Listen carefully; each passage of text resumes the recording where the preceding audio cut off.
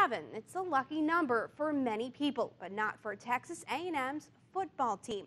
7 is the number of football players that have been arrested since the Aggies won the Chick-fil-A Bowl back on New Year's Eve. Most recently, sophomore wide receiver Edward Pope and senior defensive back Howard Matthews were arrested on failure to appear charges, and senior defensive lineman Gavin Stransbury was arrested on a misdemeanor assault charge out of Harris County. Experts say the Aggies' success on the field puts them under more intense scrutiny. It gets reported more than, whereas if you were a team that's in a lesser conference and not having a lot of success, maybe it wouldn't garner the same kind of national attention. If they were violent violations, I'd be much more concerned, and they're not.